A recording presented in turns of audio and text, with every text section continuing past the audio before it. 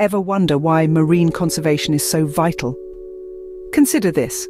A rare, powerful storm recently battered the coast of South Africa, resulting in an unexpected crisis.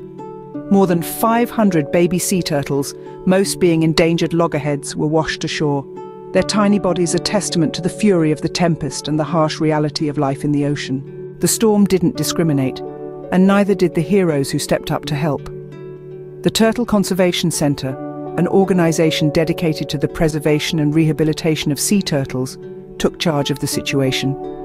Approximately 400 of these stranded, tiny lives found themselves in the care of this dedicated team.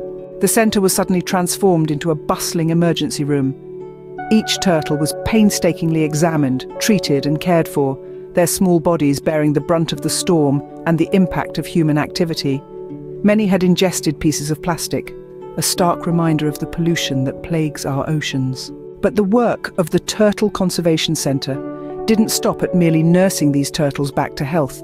The aim was to release them back into the ocean, their natural habitat, once they were strong enough to survive. This task, however, was far from easy. Each turtle's rehabilitation cost an estimated $500, putting a financial strain on the centre. Yet they persevered, driven by the knowledge that every life saved was a victory for marine conservation. So what's the takeaway from this event? It's a reminder of the fragility of marine life and the importance of conservation efforts. It underscores the urgency of tackling ocean pollution and the need to support organisations like the Turtle Conservation Centre, who are on the front lines of protecting and preserving marine biodiversity. The story of these baby sea turtles is more than just a rescue operation. It's a testament to the resilience of nature, the selflessness of those who strive to protect it, and a call to action for all of us. Because the ocean doesn't just belong to us, it belongs to every creature that calls it home, and it's our responsibility to ensure it remains a safe home for them.